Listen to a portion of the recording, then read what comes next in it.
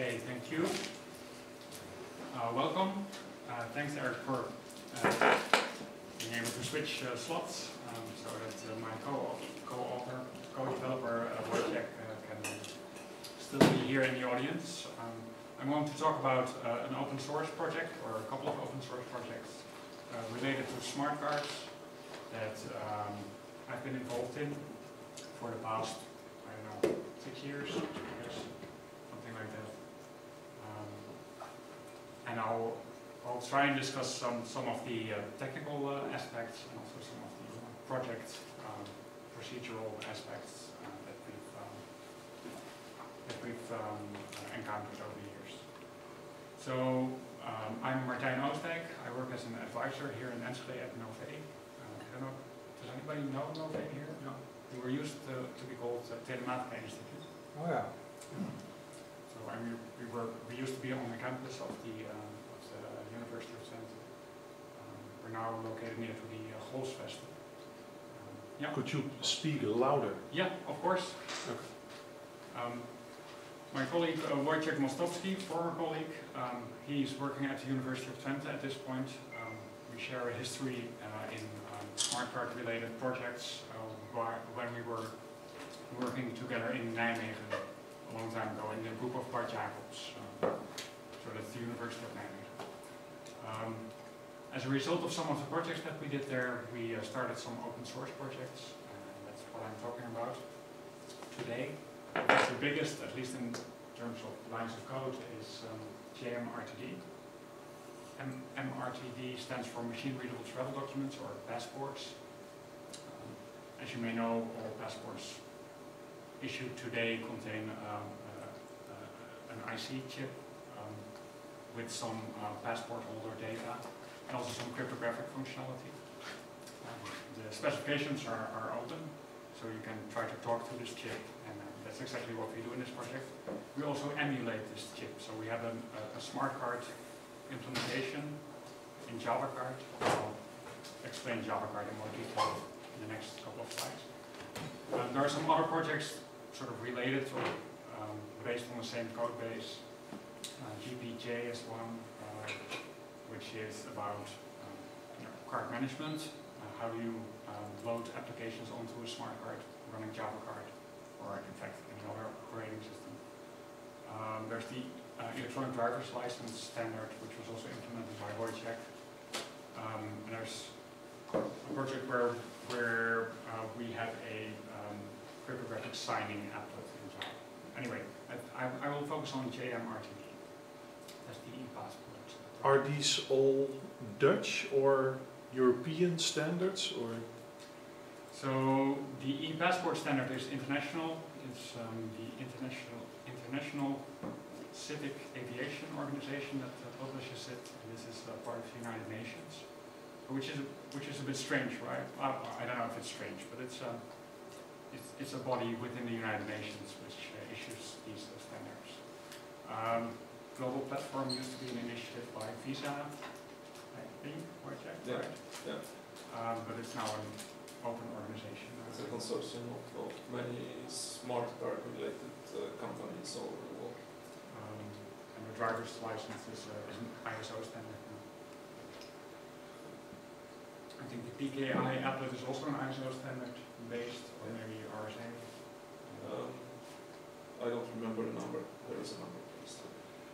So chances are that you have a smart card on you. In fact, I would guess perhaps as much as 3 smart cards, because your banking card will be a smart card. It contains a chip these days. Or your SIM card within your mobile phone will be a smart card. And if you have a passport or identity card and you're Dutch, it will contain a chip. And you're supposed to carry ID in the Netherlands, right? So the driver's license doesn't have a chip at this point, but your public transport card or a chip card will be a smart card. Maybe you have an access control card for your building or where you work. Maybe you probably don't have this one on you, but if you have a cable or a satellite decoder, that will contain a smart card. The thing I'm trying to say is they're everywhere. So these are really, really small computers, really, and they're everywhere.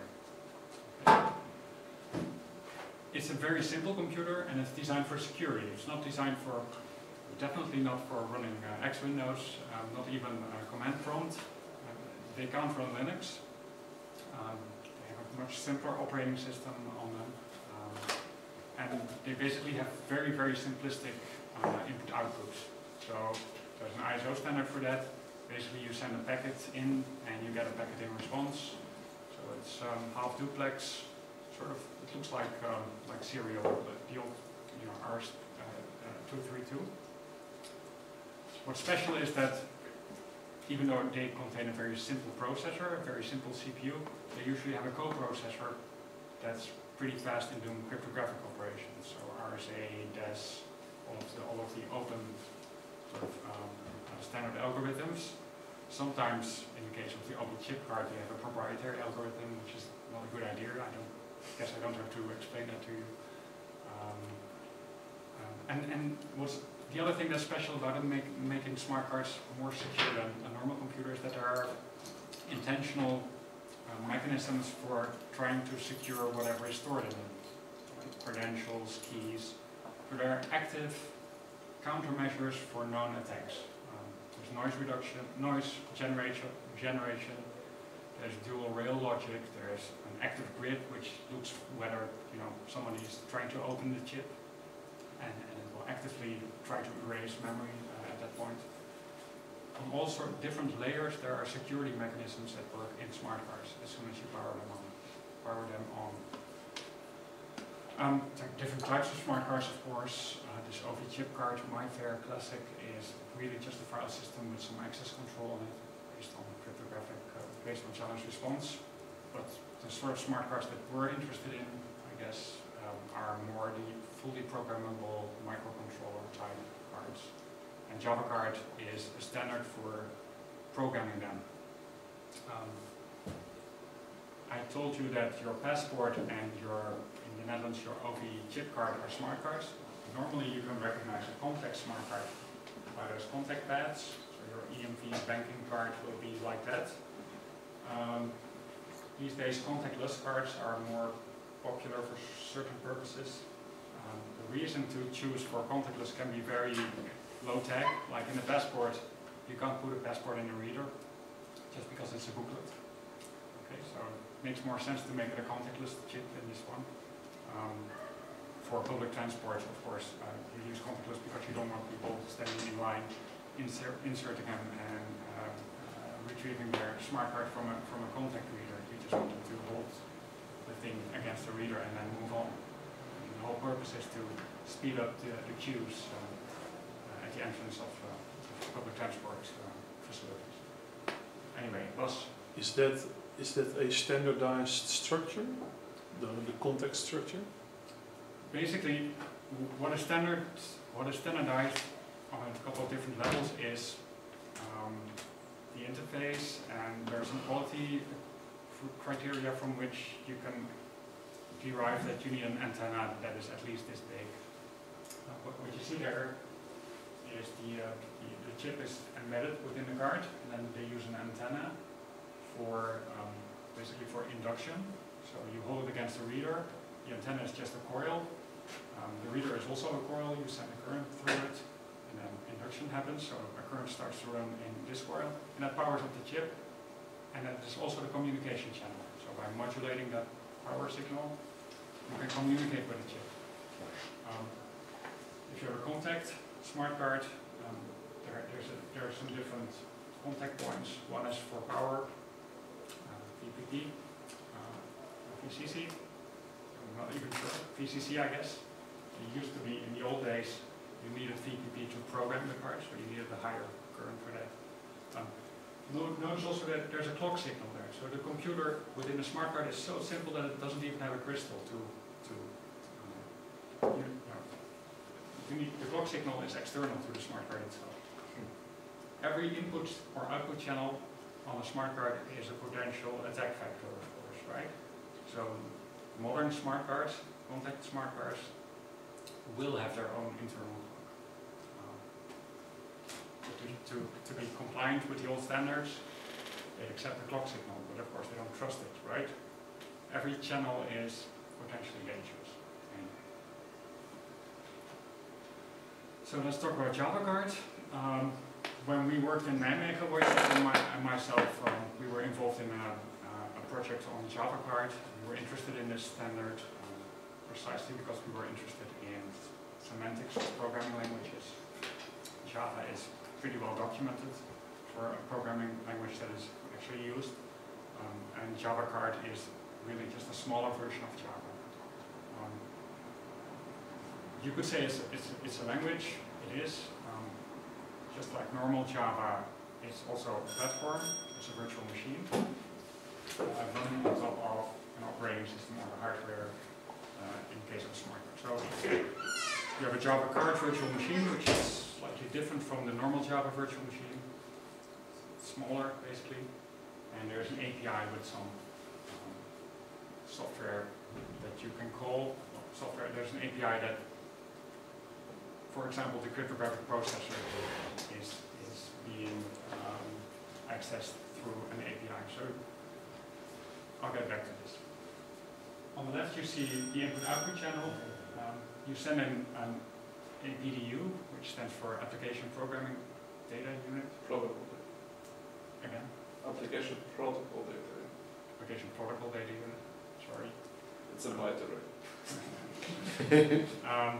And there's command and response versions of those. Basically just strings of bytes that you send in and that you retrieve out.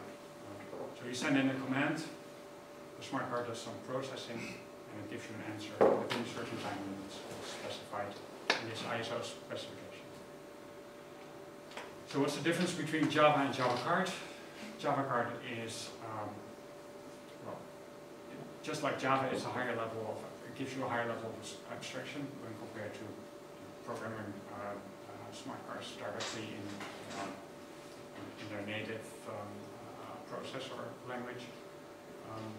It's published as a standard, so basically the language itself is just Java, so the Java language specification holds for that, but the virtual machine is slightly different. So there's a specific Java card virtual machine, so notice the C there. You can run multiple applications on a single card, which in 2002 at least was very revolutionary. Before that, smart cards were very application specific, but they were thinking of the future where you might have your passport, and maybe your driver license, and some other applications, loyalty schemes perhaps, on a single smart card. That hasn't happened by the way, but it's still good to know that you can put multiple applications on a smart card. Plus, did you say loyalty schemes? Yeah, so think for example of your a payment card where you also put your Martijn bonus card on the same card. So every time you pay with it, you don't have to give them another card. Geen zegeltjes met plakken. Yeah. For example, yesterday I was at the Plus Market, and they now offer people their own scanner readers.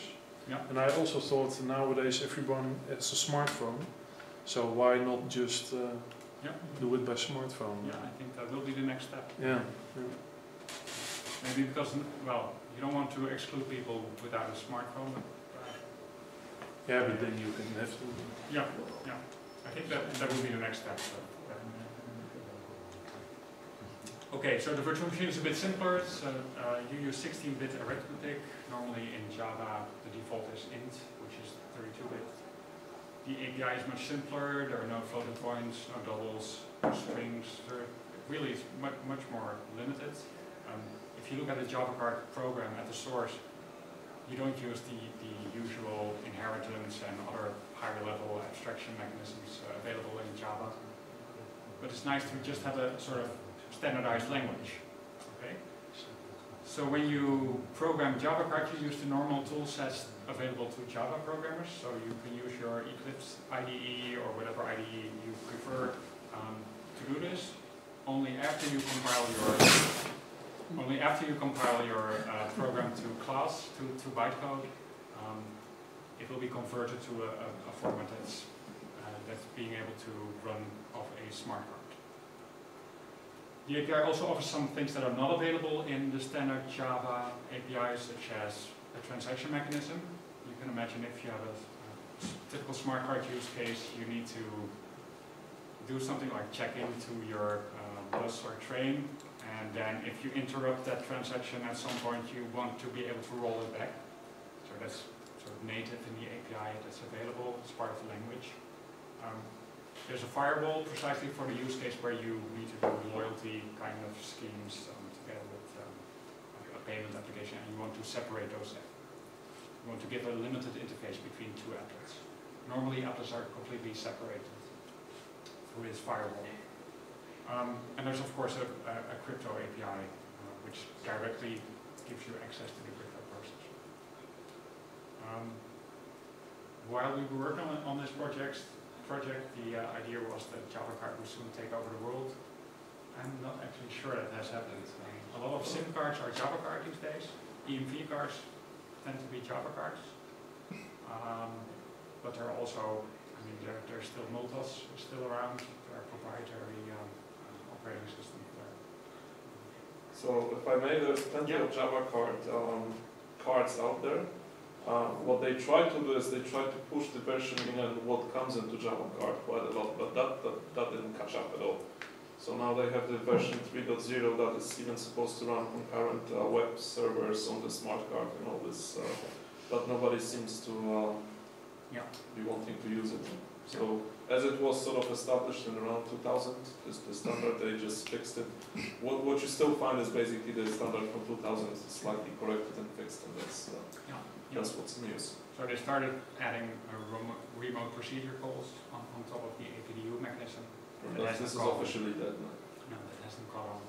So in 3.0, the sort of web server within your smart card, that also hasn't caught on. All of the specifications like e-passport, EMV are still written for APDUs,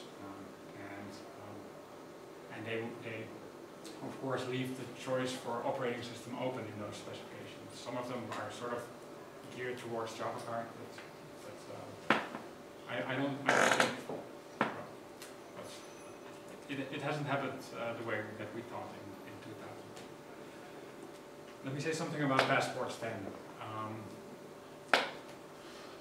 So this was an article in the Telegraaf some time ago, where Bart Jacobs, so my former boss, and some other security experts were saying that the passport might have some security problems. You see a lot of these sort of, I would say, sometimes a bit sensational articles in the press. And sometimes they have a point and sometimes they don't have a point. This one doesn't, in my opinion at least. And the funny thing is that this security researcher here is showing his passport, and there's a security mechanism in the passport where you need to have access to these two lines here, the machine readable zone, and they contain some information from which you can derive a key, an access key, to actually get the permission to talk to the chip. If you don't have optical access to the inside of your passport, you can't talk to the chip. It will refuse to talk to you. So if you want to somehow read the chip, you really have to physically hold it to a reader. Yes. Okay. So in at Schiphol, if you need to pass through those access gates, you will hold your passport with holder page open to an OCR reader, and that will read the two machine readable line zones, machine readable zone lines, and based on your date of birth, the date of expiry of the document, and the document number, it takes a hash of those values, and that will give you a triple dash key that gives you access to the chip. So the usual practice of copying passports is very unsafe now. Oh yeah. So that's why they advised shortly ago not to let people do that anymore. I don't think this is the only reason, because also your social fiscal number, your VSN, is also plainly readable, both in the machine readable zone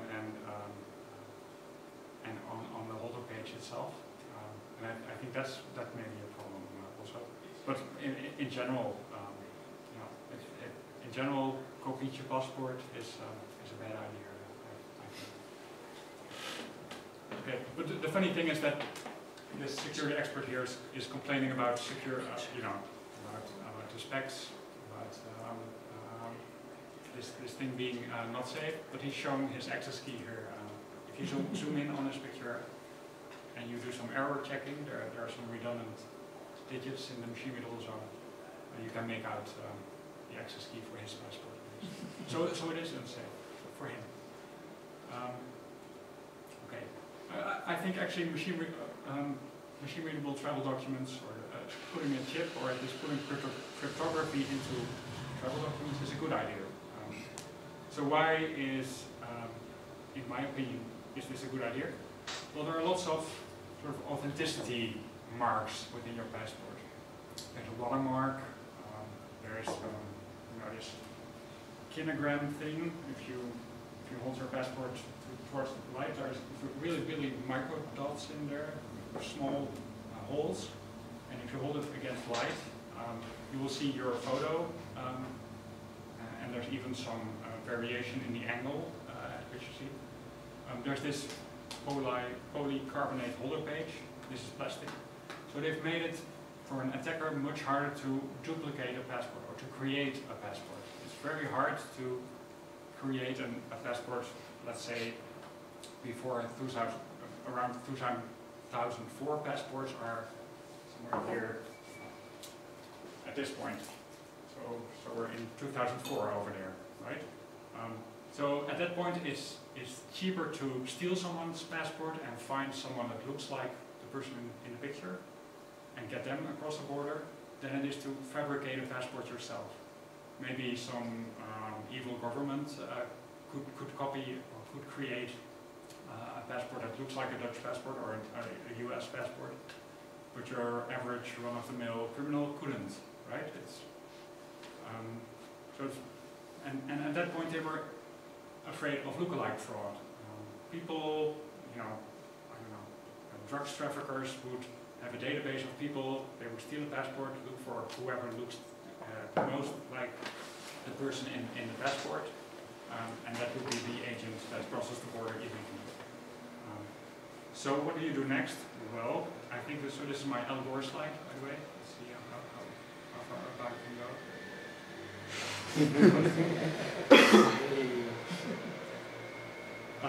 So adding cryptography, adding a digital signature makes it impossible to create a Dutch a passport that would run as a real Dutch passport. You cannot unless you break RSA for the or leak the key, or if you have an insider at the Dutch printing facility, of course. But at least technically you've done the most that you can do to protect a document against fabrication of you cannot create illegal documents anymore. Yeah. Why does the polycarbonate holder page make it so hard? I mean, in the very beginning you could just, if you had a booklet, yeah. you had a typewriter, you could copy a passport. Yeah. You needed to. Creating a polycarbonate holder page with all those features, like the tiny holes. Oh, okay. There are some. Yeah, it's the complete holder page. It's not only that it's polycarbonate. Right. It's pretty expensive to create a passport. Can't it expensive. Sorry. Can't it be done with 3D printers? Of course, yeah. If you have enough money, you can do it. But I would go for the laser engraver. Okay. So what I'm trying to say is, up till this point, if you had enough money, you could fabricate authentic-looking Dutch passports. So I've seen actually there is a company in Holland that produces those machines for printing passports for governments all over Europe and all over the world. But you mean 3D printer? No. The machine for personalizing passports. It's sort of the length of this room, more or less. And one piece costs around 1 million euros. So if you can spit out 1 million euros, then you can print a Dutch passport. So of course they won't sell it to you anyhow because we don't have the credentials. But it's really? Is it military? Military. Can anyone buy it, or you have yeah. to be Do you have to be a government company? There is definitely some screening going on, but don't ask me. So you need to give them a copy of your passport and they'll send it. No, because I remember that some years ago at least, you could simply buy card scanners and writers, and then you could rewrite your SIM card, your television card, and I was always, it wondered me that you could simply do that. Yeah. More recently, the OV chip card. Yeah, for example. Well, you're not supposed to be able to do that. Right? Yeah, but you could buy it legally. But I also have to admit, this is an arms race, right? You can retrieve a cryptographic key from a smart card if you're good enough. I mean, you can't break cryptography. At least you would have something other to do than copying passports. If you break RSA, the crypto itself. But the keys are stored somewhere in this small computer, in this smart card, right? There are ways to get them out, but they make it as difficult as possible. It's an arms race. My fare was easy. I think the processor in passports these days is a bit harder, but there will come a time when criminals or hackers are able to break this. You have to be realistic about it. But they make it as difficult, and I think it's a big step that they do. If you go from a passport without a chip to a passport with a chip, or with crypto, I have to say, because basically we're talking just about signing here, just a cryptographic signature over the contents. You can do that very low tech. You can put a QR code in there if it could contain enough bits. But I'll get back to that. Okay. So there's some other reasons why you would want to have a chip in your passport. It's sort of, you can put some extra data in there. You can put a higher quality photo than you would have optically. Okay. So 450 by 600 pixels is good enough to do facial biometry. So you can do face recognition. If you have, I'm not an expert at face recognition, but if you have something like 60 pixels between the eyes, then it's good enough then it's reasonable. At least, some governments trust that at the airport you can have a machine check whether someone is the real passport holder. That's how we have this now.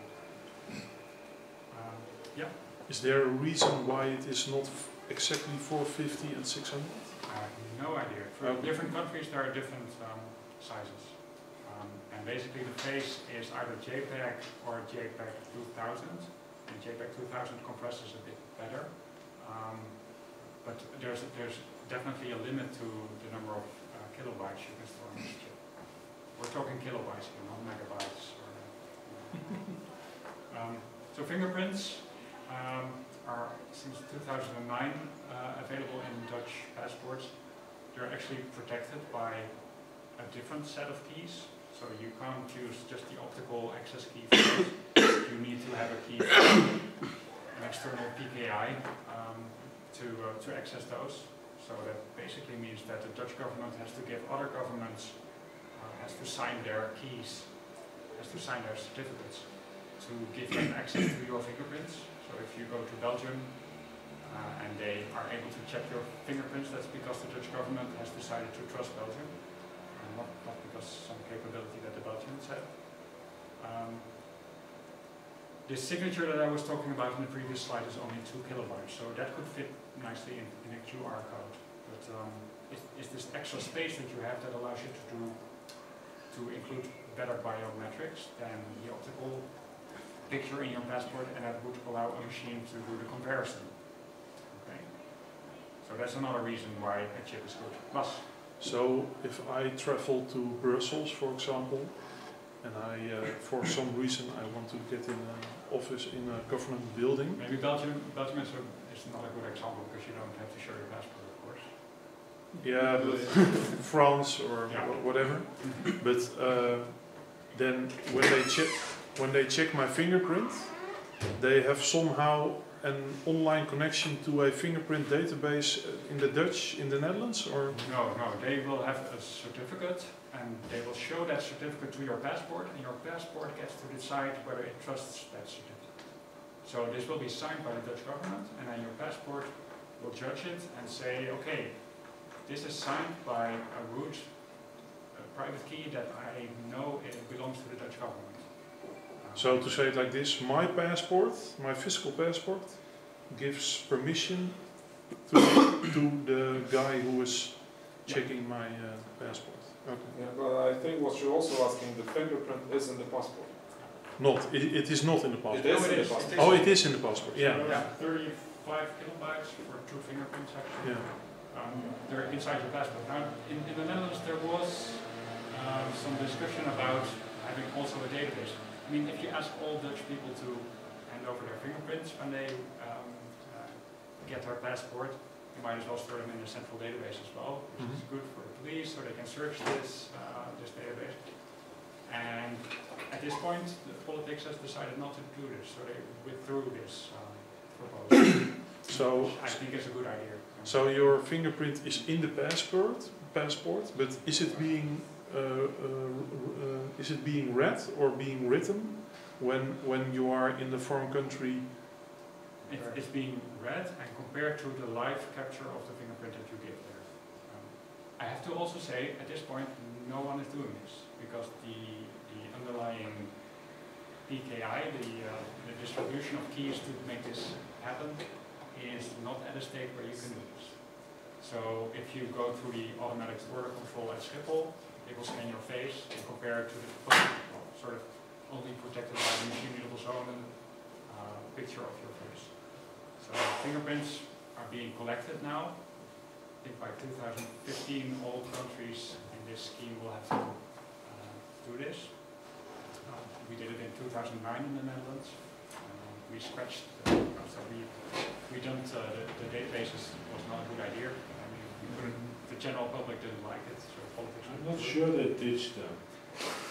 Well, if you, yeah, I think they're in the process of actually deleting them, but the proposal to do this, and I'm not sure. They promised to do that. True. And that was a politic promise, and maybe they are working on it. It's actually a good point. They were never centrally uploaded, but I think many. Well, the central database is scratched, as far as I know. Yeah. Still local And I think the local towns and cities might have, which is actually worse than having a central database. Okay. I'm on camera here, so I have to do that. This picture is also pretty nice. I found it on the internet. This was a demo at the Koninklijke Marechaussee, apparently. If you look at the screenshot, where they had the Minister of Defense show his passport, also including machine readable zone and all details, BSN. You can search for that on the internet. So a third reason would be this automatic border control that I talked about.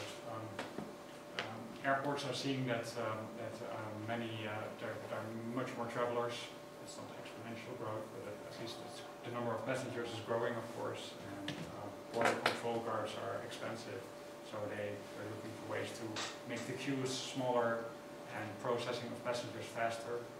And since you can do biometric comparison using your face, they've been piloting this, and I think they're here to stay. Actually, you could say this is sort of like Trivium, if you know Trivium, but for the poor people. You don't have to become a